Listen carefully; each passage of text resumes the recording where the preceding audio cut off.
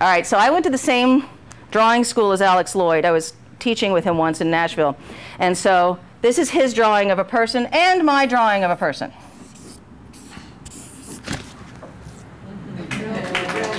Thank you very much. You know that's a person, right? You can tell? Good. So here's a person now, without getting too involved in fields, because we're going to get a lot of experience in fields, and I'm going to show you The Living Matrix, which is an amazing movie, a piece of it, about fields and heart fields and how biofields and that kind of thing. So just for now, matrix is everything around us and inside us. It's just the fields, morphic fields, biofields, you know, where radio waves bounce around, you know, where anything you want. It's just everything that's not, we don't touch, all right, is a field. According to Bruce Lipton and a few other people, the memory is not necessarily stored in our brain. It's stored in our field, and we refer to it. You don't have to believe that. If you want to believe it's in our brain, that's fine. But what happens also, Dr. Bob Scare, when there is a traumatic event, and I'll go into what a traumatic event constitutes later. When a traumatic event happens, we freeze response.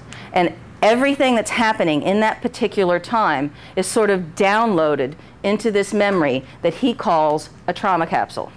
So if we're 3 years old and we've made this beautiful mud pie, and we walk into mommy with this beautiful mud pie because we want to show her our great cake, and to get to the kitchen we have to go over her beautiful new white rug.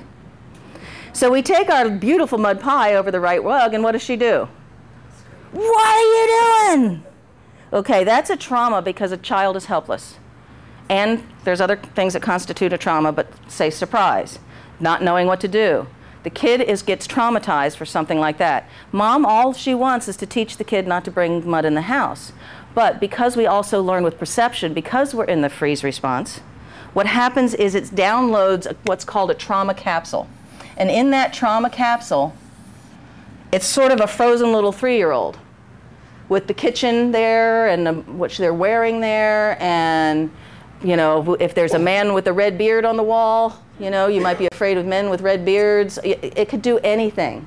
So because it's a trauma, she might not remember it, don't bring mud in the house. What she'll learn is it's unsafe to show happiness. That's her perception, right?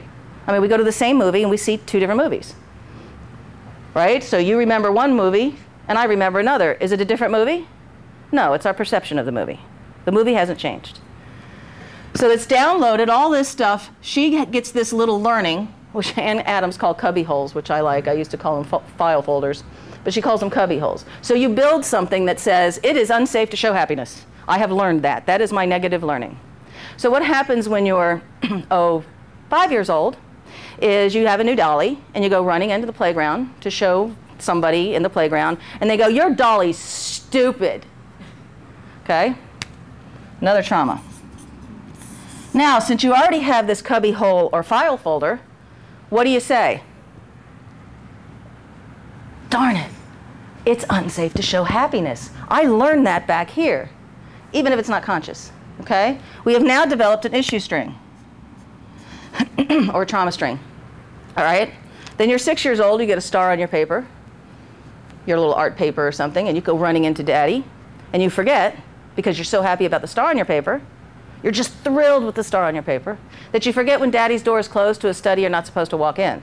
So you run in with your paper and the star, and what happens? Daddy yells at you. What does that do? Creates another trauma. You can answer me. I'll listen if one of you guys answer. You know, I also do positive reinforcement, and I'll tell you what that is later. Some of you others know already. They'll answer first. You watch next time. So it creates another one, and then what happens here? What does this little girl believe? Does she believe that daddy just, you know, I forgot to open the door? What does she believe? Who said, there we go, she got it. Unsafe to show happiness. Yeah, positive reinforcement works, doesn't it?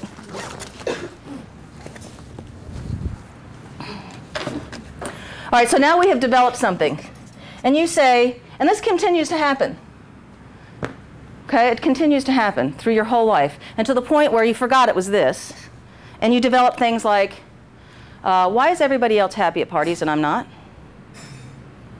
You know, how can you relate that to that? But that's what happens because we're people and we're human, and as we grow older, we forget that it was a friggin' mud pie, for Pete's sake. You know, you're not going to think that the reason you're unsafe and that you don't get along with people at parties, or that you're afraid of crowds, or that why is everybody happier than you are. You think something's wrong with you. You're not going to blame a mud pie. That's one of the hardest things about both EFT and matrix reimprinting, is finding where the core issue started. Where did the negative learning start? But luckily in matrix reimprinting, we have a way to easily get to that. So what we do in matrix reimprinting is we go into one of these trauma capsules. And this is where it's like inner child work. By the way, you're going to see a lot of things in matrix reimprinting that you recognize. Inner child work, family constellations. It's just the way we do it and what's important, why this works so well and so fast. All right? So EFT, this is EFT.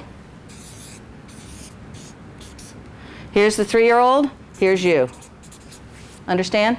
Even though I was really upset when my mommy yelled at me, I deeply and completely love myself. My mommy got mad at me. You know, it made me learn it's unsafe to show happiness. I was just bringing mud in the, you know, I was just showing her my beautiful pie. You know, whatever it is, you know, you're tapping on yourself, I, right? Matrix reimprinting, we're going to where the little girl is in her house, where she made the mud pie. And we, the now self, walks in to the trauma capsule, into the room, okay? Into where she is, and taps on her, okay? So you are the practitioner for your younger self. Do you understand? So this is, and I'll show you how to do it, matrix reimprinting. This is EFT. Longtime EFTers have this is the hardest thing, is to stay separate. And also we changed the wording to, even though you are sad, you're still a good little girl. Because it helps us keep, what, dissociated. Because here is associated, right? Here is dissociated, right? Understand? The hardest thing to do with longtime EFTers is get them the heck out of their little kid. All right? So that's going to be your biggest challenge for those of you who do this, who've done this for a long time, is to stay separate. And we're going to have tricks and things to help you stay dissociated. All right? Yes, I hear you all cry. Yeah. Good, thank you. All right. So we go in and we tap on the little self, help them through it, give them all kinds of resources, make them all happy, let them go through it in the good way. And when you go through it in the good way, you learn new things and you let go of the bad things. So this means that we get a new learning from it. And it's like a domino effect. All these things. If we can get to this 3-year-old, we can get them all down. All of them.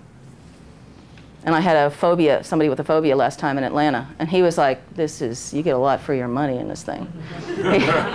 He's like, this is just incredible, I can't believe it. I just can't believe I'm not afraid of spiders anymore. I'm really not. What did you do? You know, the next word is usually you, or there's something wrong. You got voodoo, magic wand, something, because that's how fast it is.